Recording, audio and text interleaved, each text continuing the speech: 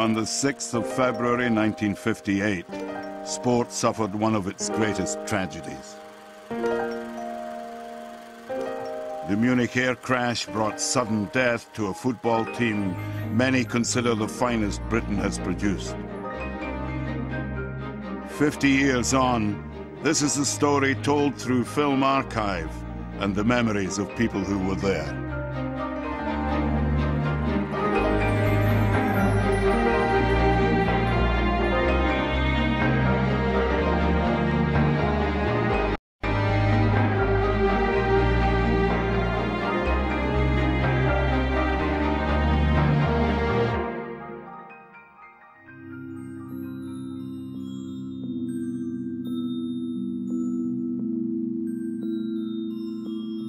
There's the team coming out. Roger, Johnny Berry, Jackie Blanchflower, Ray Wood, Bill Foulkes, Tommy Taylor, Billy Whelan, that is, no question. And here's Duncan, wow. Duncan Edwards, David Pegg. Good team, good players, yeah. That's a really nice thing to have that, it's lovely. This film is believed to be the only colour footage of the Busby Babes of Manchester United. Playing in blue, they were captured by an amateur cameraman working for Burnley FC at a match between the sides in April 1957. This is the first time Sir Bobby Charlton has seen the film. I have a crack from outside the box. I didn't see the crowd jumping up, so I must have missed. No arguing with the referee. You see that? This is a unique footage. This is. Wow. Wow. It's a great team on the verge of things, yeah. And Taylor finds the net. It's a pass by Whelan, sent Berry racing through to equalise. In the mid-1950s, a group of young players gloriously widened the horizons of English football. They were living a dream, really, and the dream just came true, you know. I mean, they wanted to play football, and then suddenly... 4 minutes before half-time, Manchester's Violet goes through, and it's a goal. How good was that team? The best. They were the best. The black and white newsreels show a side playing inspired football that lifted the spirits of a nation sunk in post-war austerity. A new generation of fans was hooked. When people say, how would you feel if you won the lottery? They were our lottery. Yeah, yeah. We won the lottery watching the Babes. Yeah, we really did. They were called the Busby Babes because they embodied a visionary manager's faith in youth. Questioned by journalists, Matt Busby made his bold philosophy sound simple. I have a scouting system whose sole object is to go out looking for young, promising schoolboys, youth club boys, and indeed any young players who have the necessary natural ability to make a future Manchester United player. The Busby Babes was about that wonderful gathering together of youth against all odds, because in those days you were told kids win nothing. Oh, by God, they do. Berry going through with it by himself. Cross it comes and Tom's made a perfect hit. It's a goal! It's a goal! When United took me, it's not hard to describe. Fact is fact. It was a dream come true. And I was joining, without doubt at that time, the Hollywood of football. There's no arguing with that. It was the Hollywood of football. And it was quite a cast list. Roger Byrne captained a team packed with outrageously young internationals. But if there was a leading man, that would have to be the boy from the Black Country. Young people ask me all the time about Duncan Edwards. What was Duncan Edwards really like? Because the granddads have talked about him, and people like me we've waxed lyrical, you know, about what a great player he was. Duncan Edwards was one of the youngest players ever capped by England, and at just 18 he was seen as certain to be a true great of the game. In 25 minutes, they took the lead with a goal by Edwards. Look at this, wow. You know, finished up with the ball in the back of the net again. What a player. Well, if he played today, I'd be feeling sorry for a lot of defenders. Wow, he was so strong and tough. The greatest player I ever played with, without any question. And I played with some great players, fortunately. I never thought there was any real footage of Duncan Edwards, but that is, wow, that was brilliant. With Edwards as their heartbeat, United won successive league championships. But triumph in their homeland wasn't enough. In 1956, United became the first English club to enter the European Cup, defying the English authorities in the process. And Matt Busby, against the wishes of the Football Association, went into Europe because he said that was the future. And he was perfectly right. Because we were the champions, we were able to be the team that was going to actually burst into Europe and cause havoc with them. It was just so exciting.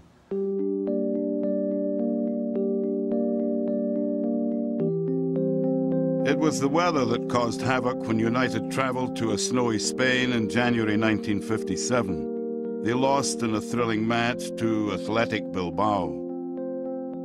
But a year on, United were back in the European Cup and playing in the snow once more.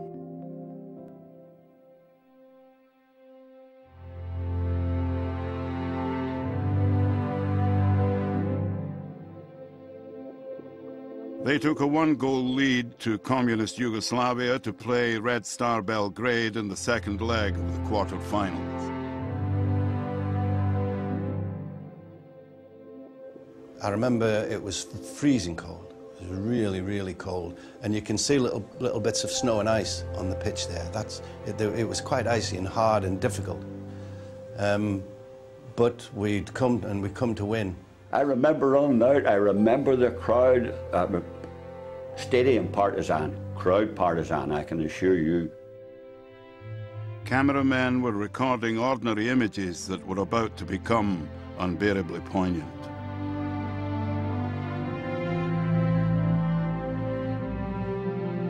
Unfazed by the hostile atmosphere, United played swaggering football and were 2-0 up in half an hour. And it got even better. This is Tommy Taylor, and he gives it to Kenny Morgan. Kenny Morgan, Duncan Edwards squares it back, it comes out to me, and I an easy side footer into the back of the net. I wish they were all as simple as that.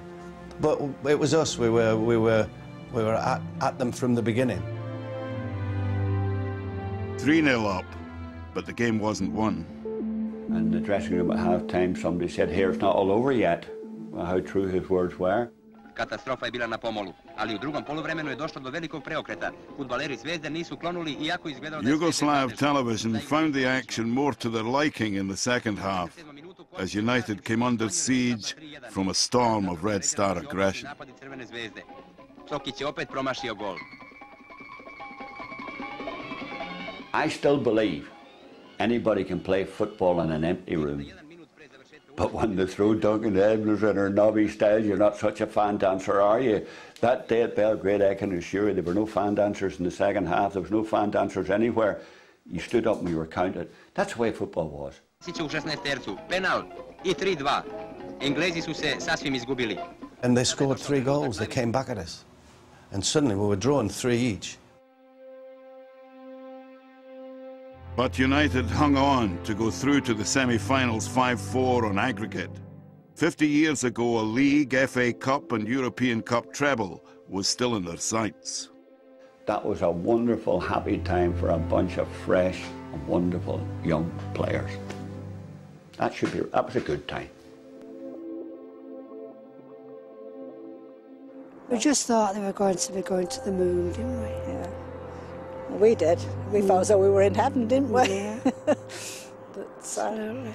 Yeah, we're just so excited. Thought we're going to win everything this year. the players were so good and so talented and were, in my opinion, certain to win the European Cup. We were certain to do it. But then when we were called in at Munich on the way back to refuel, there was some bad weather, and of course we all know what happened then.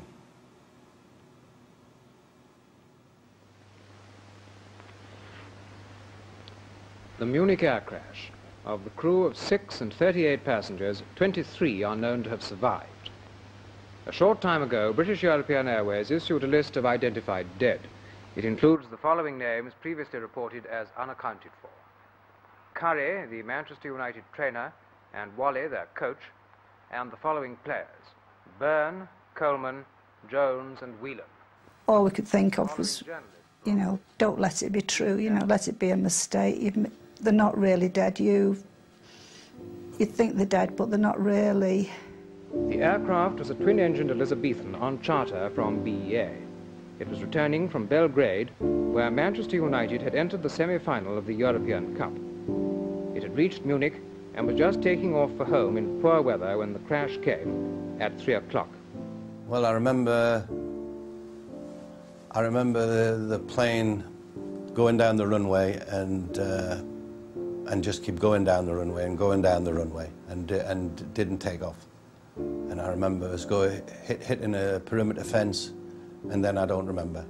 Daylight and darkness and sparks and things hitting you in the head. I thought for the first time, I've done well the first time in my life. I won't see my wife and my little girl again. The sequence of events is told in some of the many pictures that have been pouring into London from Munich by wire. Rescuers fought to recover people from the blazing fuselage. It was catastrophic, you know.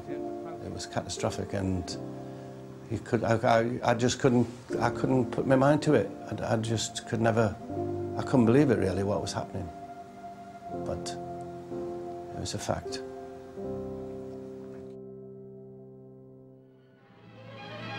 On the fringe of a Munich airport lies the wreckage of an airliner, still smouldering from a crash in which 21 people were killed.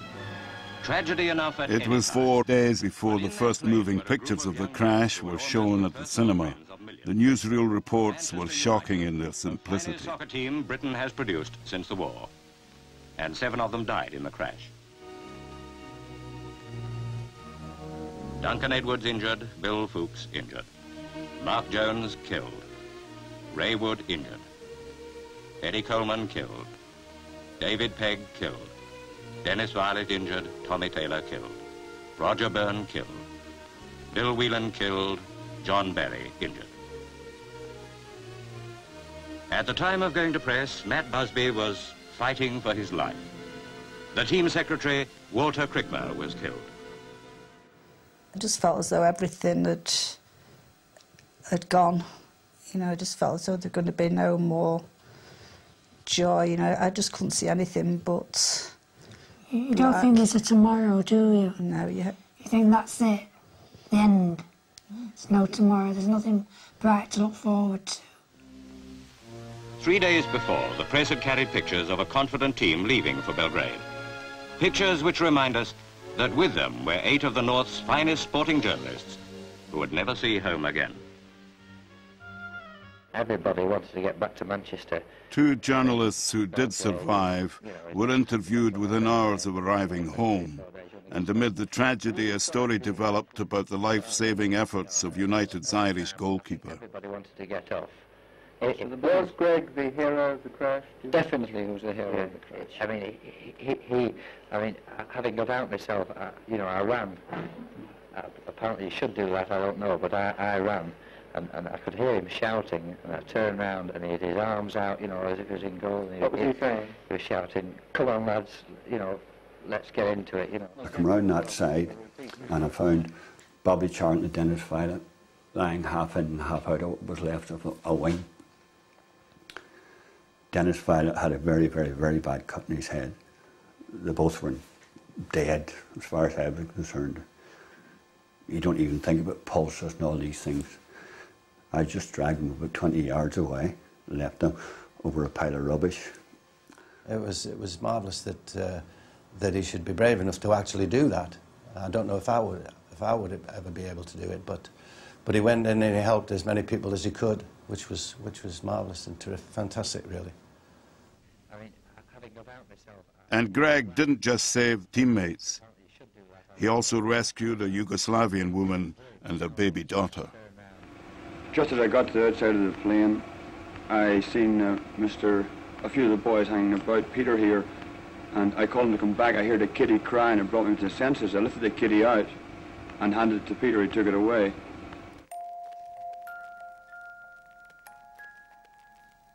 In an archive store in Hamburg, Germany, a can of film has lain unopened for 50 years.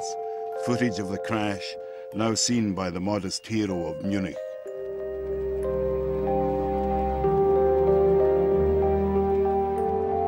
You do what comes naturally to you on a certain day. So all this nonsense about what I'm supposed to have done, I can do without it. I was the best goalkeeper in the world at one time. Not John Wayne. I am no different than anybody else. I am a survivor. End of story. Manchester, from the moment the news came through, was a city in mourning. Newspapers sold as fast as they could be printed. It was as though every family in a city of 750,000 people had suffered a personal loss, and so indeed they had. But Manchester didn't mourn alone. Grief enveloped the nation. And for those who produced films for the cinema, how they learned of the tragedy is etched on their memory. Movietone House, the clearing house, where something like 80 million feet of film are processed and handled in a year. The London Centre... Well, when you read something like that for the first time, you don't forget it. Like most people can remember where they were when Kennedy died and so on. It was one of those momentous moments. Football grounds throughout the country flew flags at half-mast, and football fans wore tokens of mourning. Just 2 days after the accident, the English season continued in a muted atmosphere of respect. Samuelson recalls the mood. Well, my brief was to take pictures that showed the mourning. Everybody's got a black armband on. The crowd was very still, nobody shouting and cheering. As the saying goes, even the seats were in tears. Everybody was very sad and shocked and shaken. Fortunately for the survivors, the nearby Rex der Isère hospital is one of Europe's finest. While millions wait anxiously for news of the seriously injured men, the hospital staff work day and night to save them. And to their credit, 4 days after the crash, all are still alive. Matt Busby was their worst... Back in Munich, United's manager Matt Busby had been given the last rites, and 20-year-old Bobby Charlton was about to learn what had become of his teammates, his friends. Because I had concussion, apparently, I was given an injection to make me sleep, and when I woke up, there was a chap, a young man actually, reading the paper, and he read out all the names of the players, and I couldn't believe it, because it was only then that I realised the enormity of it, I think. But it was, I was a young lad, I couldn't believe it, really. I couldn't believe it. It was just absolute tragedy. You know, it's tragedy. Young players with the world at their feet, suddenly no more. Bad news. Tragedy. Charlton's physical recovery was swift, and he was filmed as part of choreographed news reports. But behind the cheerfulness was the irrational guilt of the survivor. The one thing that you think, well, yeah, well, why was I survive? Why did I survive and the others didn't? Fate, just luck. Just luck, maybe, that I actually sat with my seat facing backwards instead of forwards. Perhaps the most moving scene of all was at Ringway Airport, where the Viscount airliner touched down. The flight from Munich... Those dealt the cruelest fate returned to Manchester, and in the darkness, there was somebody who felt he had to be there. I wanted to go to the airport, and I went to the airport, but nobody knew I was there.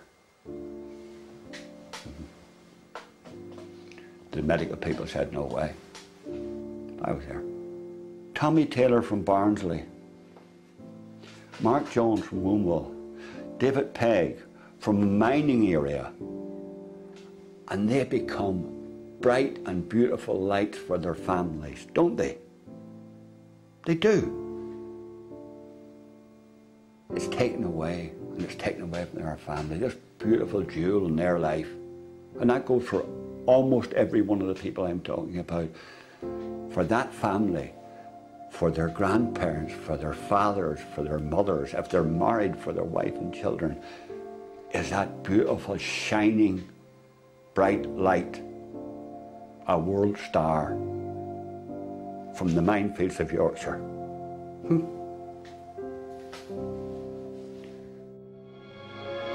Great players and writers who made the sport live for millions at home were born in the slow cortege. Along the route to the club ground, 100,000 people stood in homage. Man hath but a little time here below. For these poor men, even that little was begrudged them and curtailed. I felt as though I had to be here. I had to say my personal farewell and thanks. Yeah. That's all I could say. I had to thank them because they gave me the happiest years of my life, those lads. They really did. Because even now, when I see the footage of that day, it's still hard. Once we'd actually seen the coffins going past, we knew that it was actually true.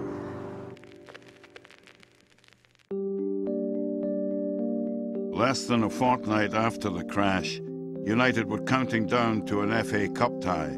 Assistant manager Jimmy Murphy gave an upbeat interview to the BBC. We know, Jimmy, that things have been a bit hectic for you these last few days. How do you think they're sorting themselves out now? Well, these things take time, Frank. As you know, we're in a terrible mess really for players and so forth. Right, and obviously Harry Gregg and Bill Foulkes have recovered from the experience of the Munich crash sufficiently to play tonight in any event. But tell me, did you have any doubts about their selection? Oh, no, not to the slightest. You didn't? They're both full of beans, on top of the world. They've been training hard and actually looking forward in a big way to tonight's game. Now today you've helped to send somebody to take care of your top 4 inches and they give you a shrink or you go and see some guy. You didn't have that type of thing in those days. The best thing that could happen, nobody could have helped me, only myself. I believe that. Nobody could have helped me. The best thing that happened to me was get down to Old Trafford, either up the back on the concrete where we kicked or to White City where we trained, to kick and fight and argue and do the things. I had to do those things. I had to get out of the house. I had to get involved again, or I believe, you shouldn't say if, I'd have lost it up there. Old Trafford, and 60,000 were there to see virtually a new United 11 take the field.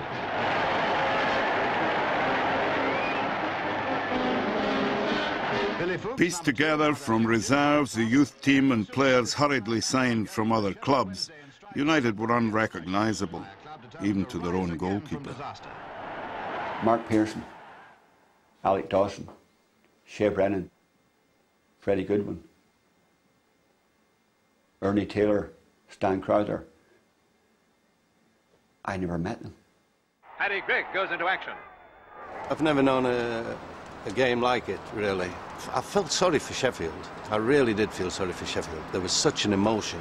They just dragged the best out of every player that was on the field, you know, and they ran the socks off.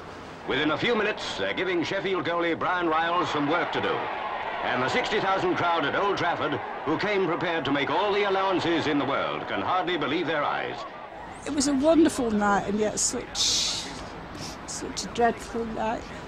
We could only express our love of the Babes by what we were giving to this team. And I just felt that perhaps they were looking down on us and helping us to support them. Trafford, and 60,000 were there to see... There were 4 separate newsreel companies at Old Trafford that night. For the only surviving cameraman, the match could have only one winner. It didn't matter what team one supported, and I'm a lifelong Arsenal supporter. But for that period, I was a Manchester United supporter. Bobby Charlton, injured in the crash, and Mr. Murphy, understudy to Matt Busby, now saw the ball curl into Wednesday's goal from a corner by Brennan. When the ball went in the net, the sound was just deafening, really. And we were on our way. We were on our way. 17-year-old Mark Pearson has the ball. Alec Dawson's ready to receive, and there's number 3. Old Trafford's seen so many great days, but for brilliant triumph over disaster, surely none will ever be as great as this. When they won the match, it was great, that, because it released a lot of the tension, you know, and suddenly people had something to think about, other than what had just happened. A great victory and a match that will long be remembered. As the cheers followed the men of Manchester into their dressing room, what must they have been thinking? You know, I was lucky to be in the dressing room. Nobody said I could be. Nobody said I couldn't be. And if anybody looked at me as though I shouldn't be there, I looked straight back at them as though I should be there. The camera had more than one story to tell. The photograph that was taken in the dressing room immediately after the Sheffield Wednesday game, it doesn't need Harry Gregg or anybody else to describe it. All they've got to do is look at folks' eyes and look at mine. Empty.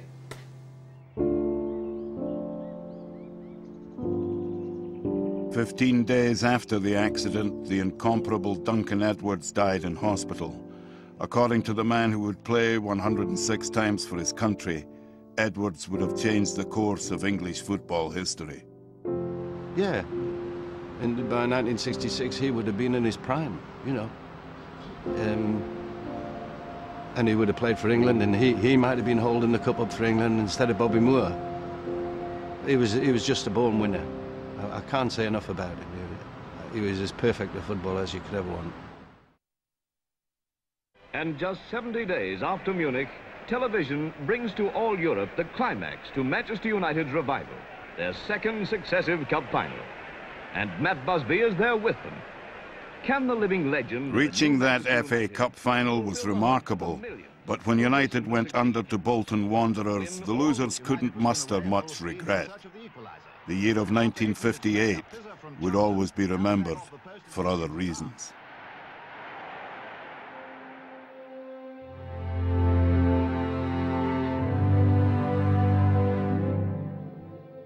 You can't express the love we felt for those babes. It's unbelievable, you know.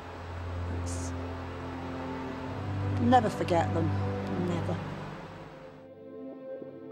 I don't think the world will ever again, no, the world will never again see a group of players like the Busby Babes. They were the best, without doubt. The more that people can actually see old footage of them, it pleases me a lot. It pleases me a lot because I'm one of the few people that can actually say definitely, you know, that they were so great. I'm sorry that they didn't fulfill their ambitions, because they would have been good enough.